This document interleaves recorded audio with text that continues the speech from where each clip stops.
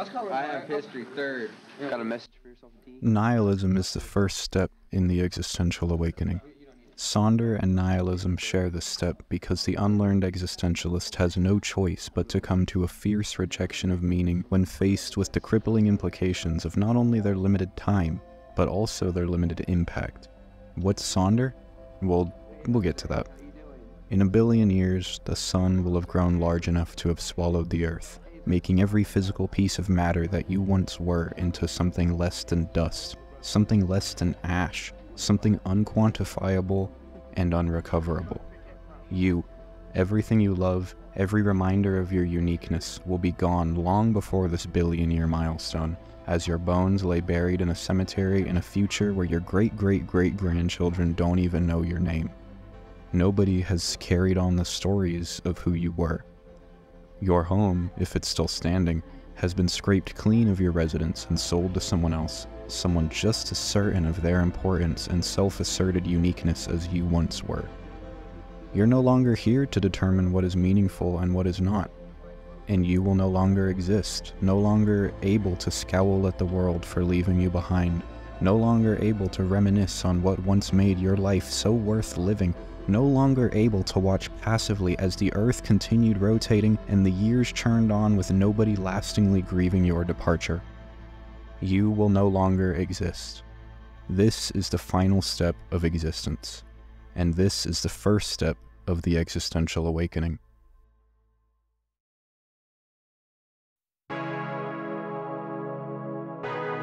There are few words in the English language that effectively capture the scope and weight of an existential crisis, which, sorry if I just gave you one right now.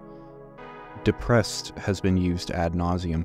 Heavy doesn't quite capture it, but I like suffocating. It's not fatal per se, it's survivable, but it is truly all-encompassing. Sudden Thoughts of Death Barbie was a glimpse into the mind of someone suffocating under the shifting sands of time.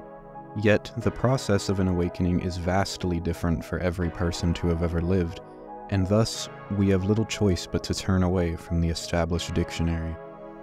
We must turn to the indescribable.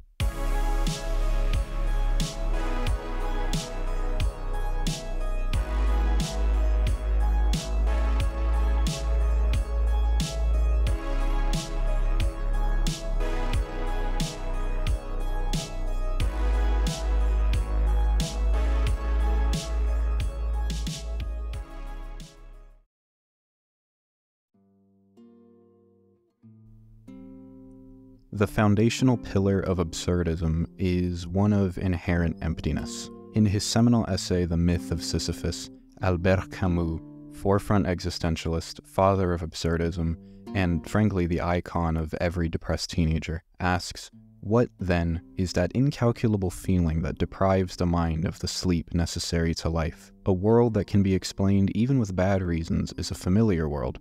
But on the other hand, in a universe suddenly divested of illusions and lights, man feels an alien, a stranger.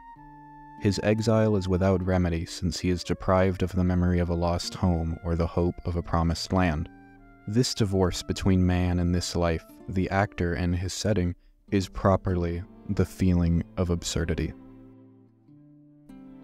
Humanity is the only species we know of with knowledge of their imminent demise, superseded only by our insatiable desire to make our time worthwhile. Animals live because they avoid death at all costs, and they instinctively understand how to not die. But are we really so primal as to chalk up waking up every morning just because of survival instincts? But whenever we take a moment to stop, to think, to ask ourselves, why am I here?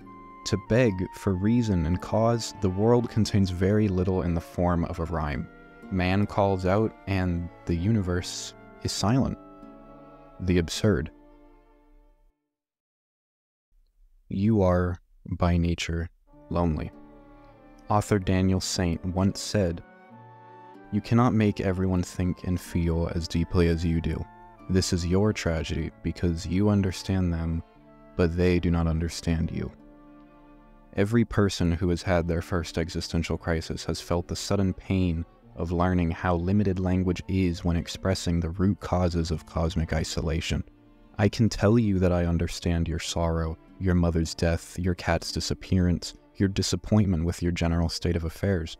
But the truth is, the best I can do is approximate your sorrow, drawing up a rough impression of how I think I would react in your shoes.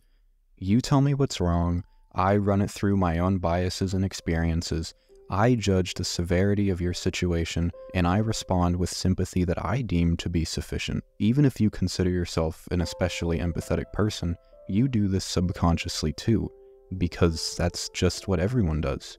The worst day of someone's month could just be another Tuesday for you.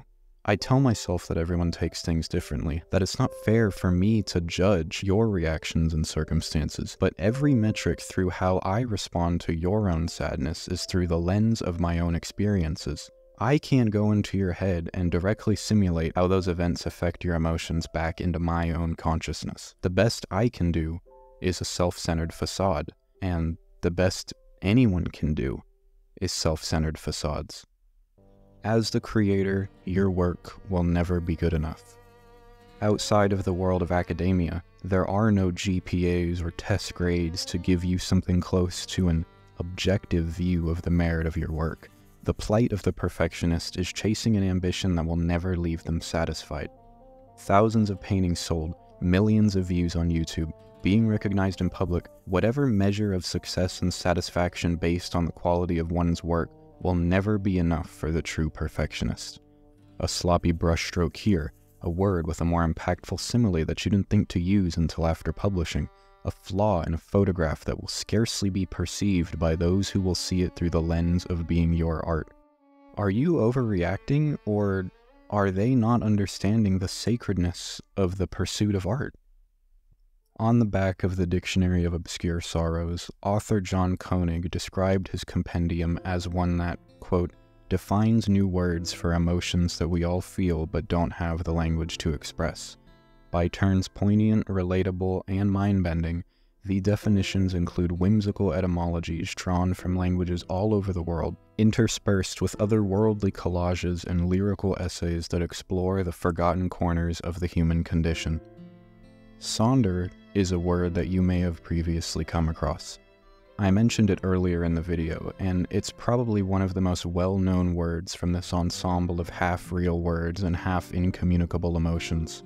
And it can be defined as the realization that each random passerby is living a life as vivid and complex as your own, populated with their own ambitions, friends, routines, worries, and inherited craziness, with elaborate passageways to thousands of other lives that you'll never know exist, in which you might appear only once.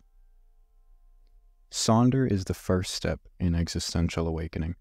Suddenly, you're no longer the main character in the world, and every single living person once believed or still believes that they are just as important as you perceive yourself to be.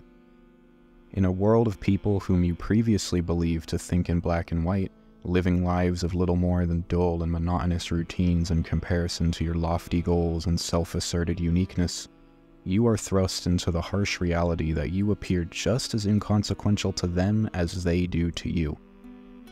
Through a shared transition from black and white to color, we understand the beautiful yet terrifying connotations of Sonder.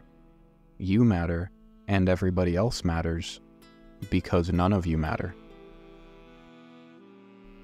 Nihilism means something slightly different to all of those who encounter it. The belief that life has no meaning or purpose and that all religious and moral principles have no value. The rejection of all religious and moral principles in the belief that life is meaningless. A viewpoint that traditional values and beliefs are unfounded and that existence is senseless and useless. For our purposes, let's stick to the Wikipedia definition, which is much broader in its sense of coverage of the word's extent.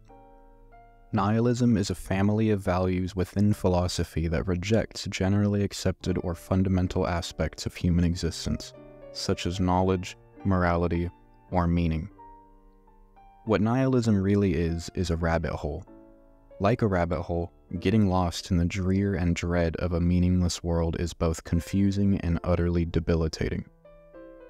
A horrifying exercise of introspection, staring into the mirror and being forced to reconcile with what you see. to believe that nothing truly matters, to be existentially convinced that all of the pain and pleasure of your existence chalks up to little more than a blip in history to be forgotten within a century. To reject hope out of undying allegiance to the logical and provable to the bitter end.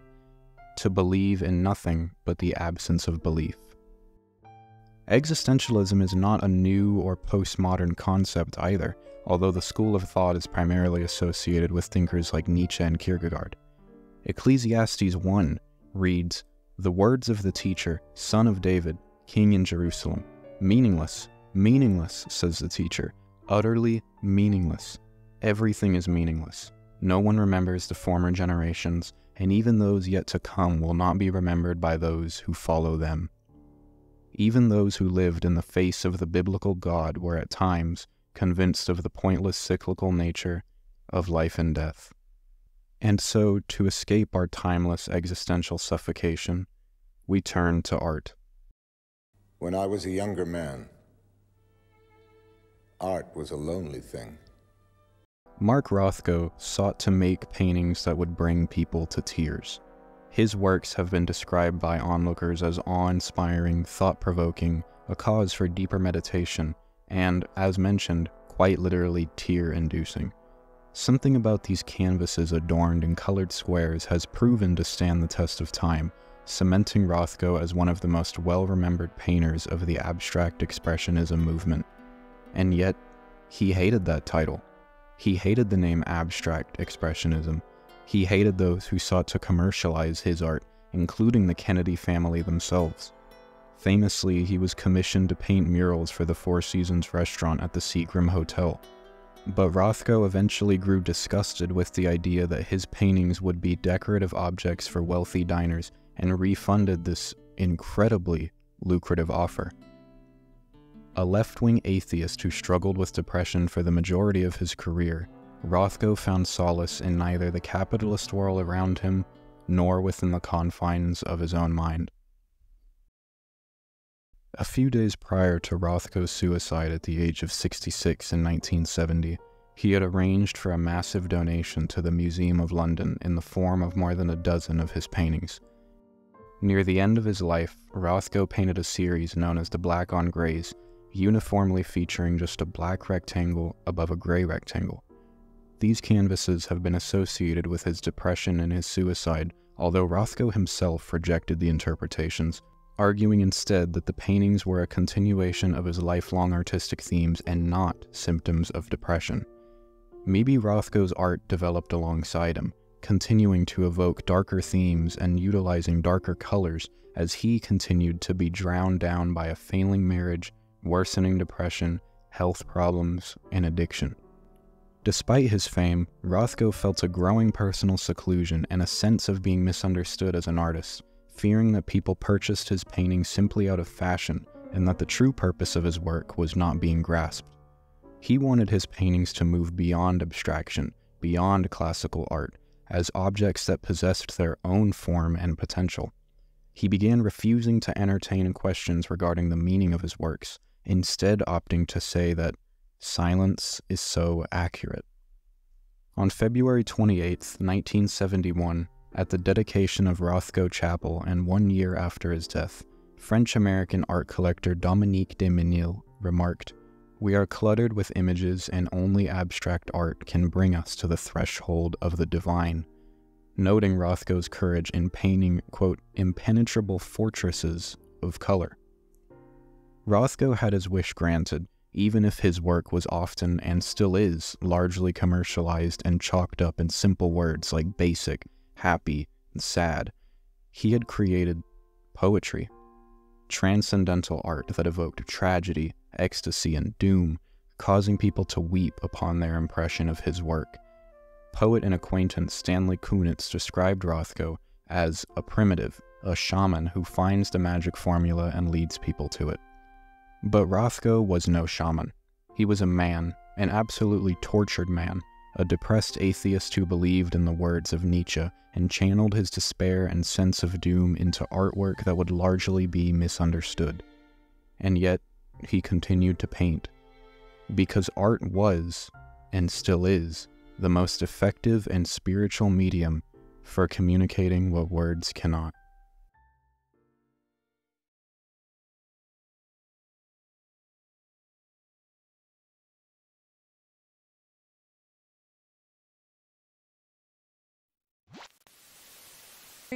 Geisel has decided to let someone mount a retrospective of his work.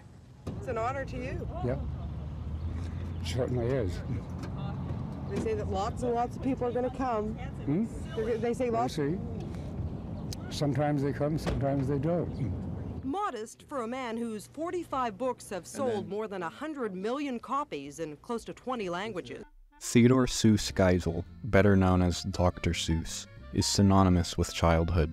Simple and often made-up vocabulary, colorful and fantastical worlds, and an aura of escapism and wonder that captured the minds of just about every child in the last handful of Western generations. Aside from his questionable love life, Dr. Seuss is still one of the most recognizable faces of childhood wonder.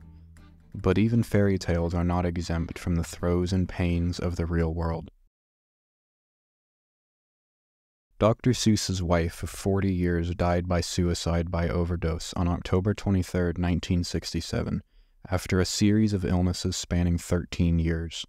She was the primary source of encouragement for and was an editor of her husband's books, even making the initial encouragement that he should be an artist rather than an English professor during their shared time in college.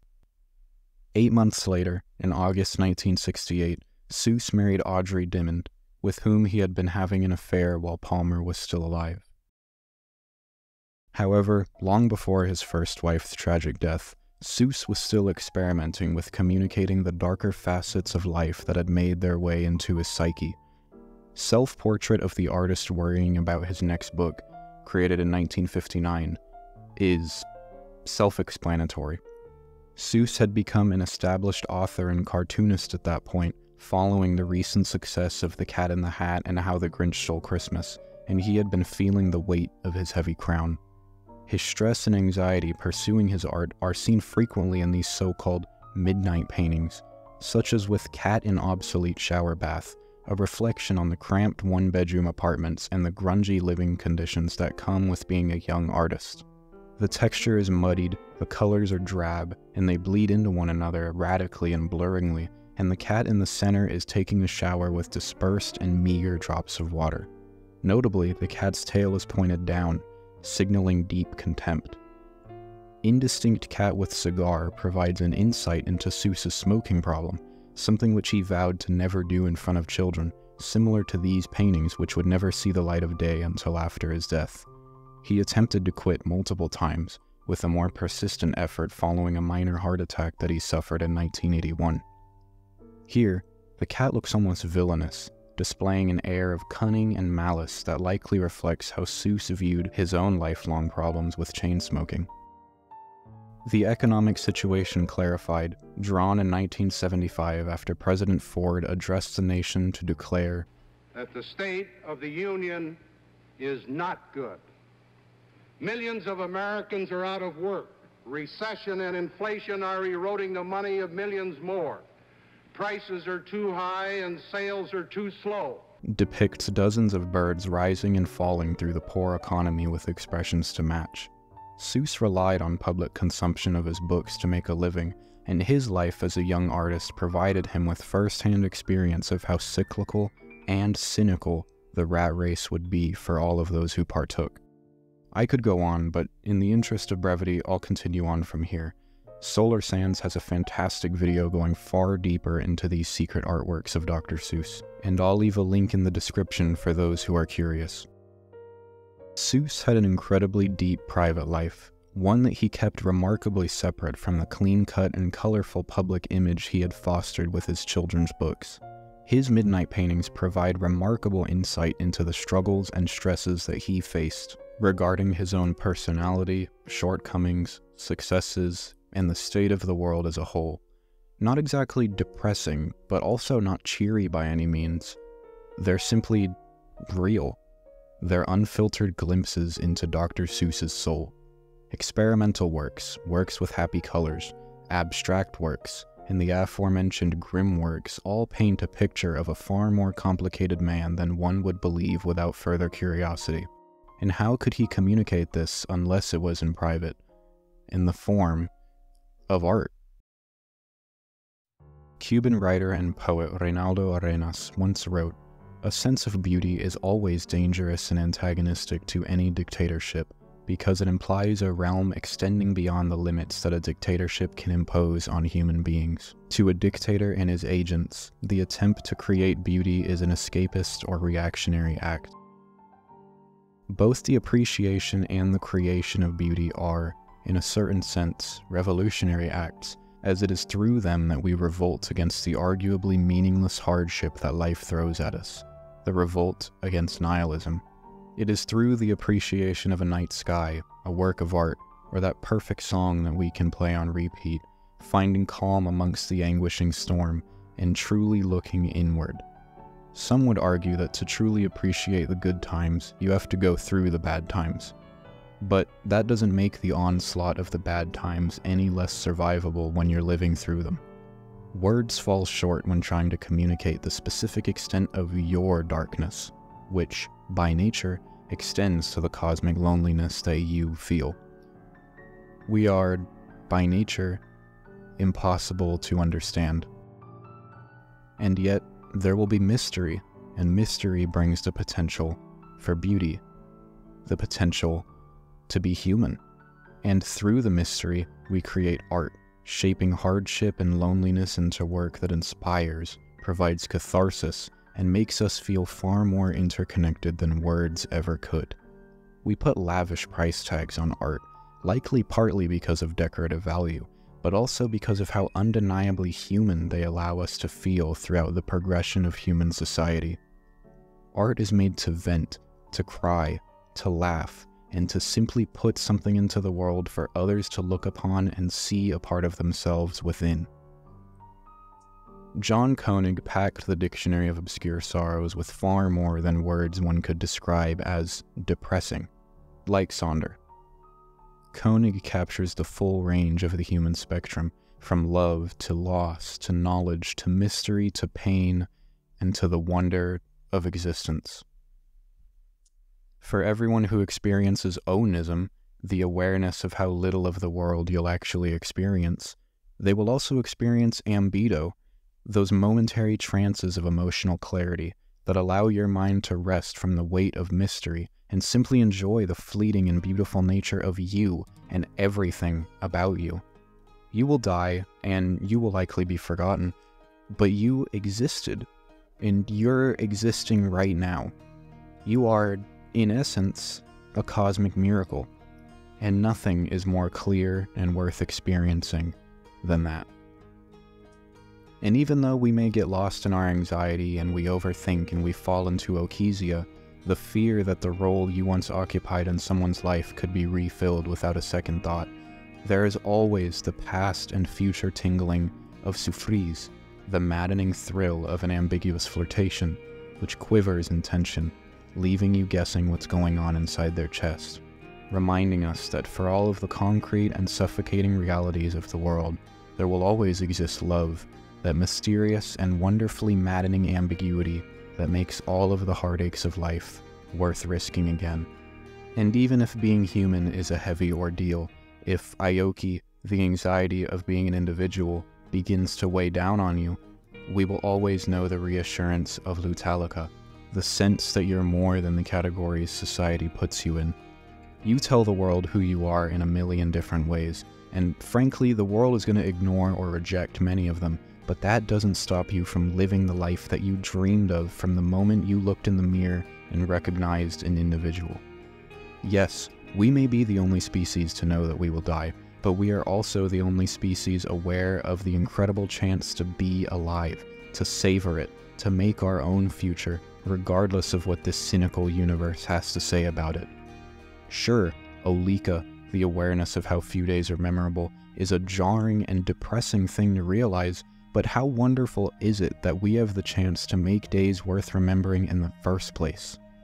We can remember decades of our own lives, enjoy the arts and the gifts of the world centuries if not millennia ago, cementing our places as unique and worthy individuals amongst a sprawling web of people who have shared this experience of a lonely life on Earth.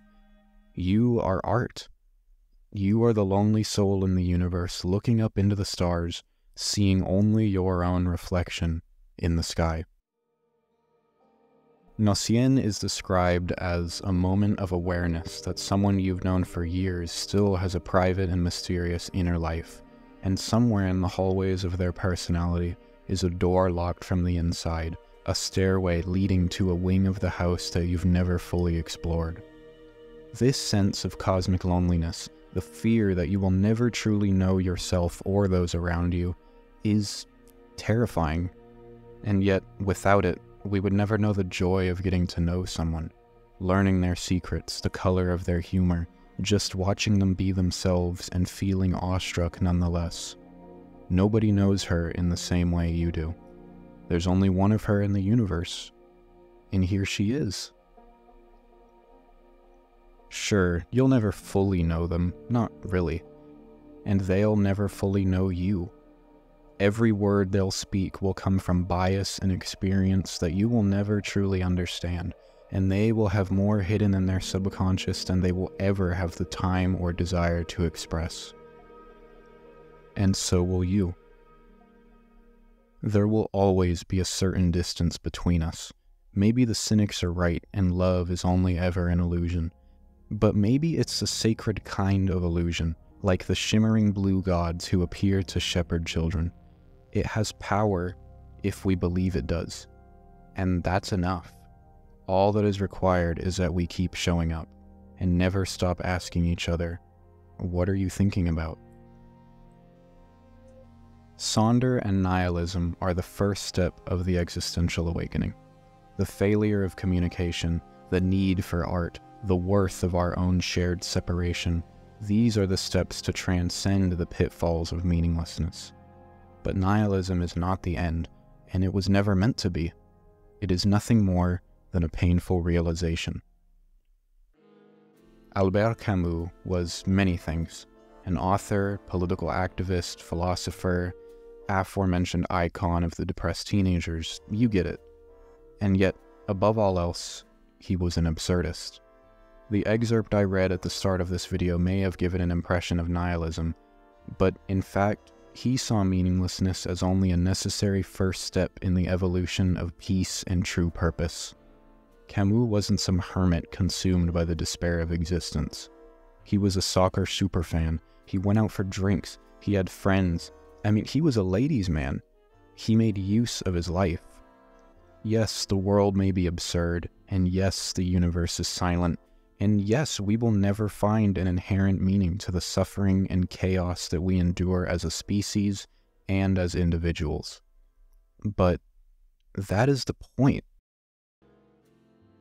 Perhaps we shall be able to overtake that elusive feeling of absurdity in the different but closely related worlds of intelligence, of the art of living, or of art itself. The climate of absurdity is in the beginning. The end is the absurd universe and that attitude of mind which lights the world with its true colors to bring out the privileged and implacable visage which that attitude has discerned in it. Trying to deal with the meaninglessness of the universe by falling into the despair of nihilism doesn't solve the problem at all.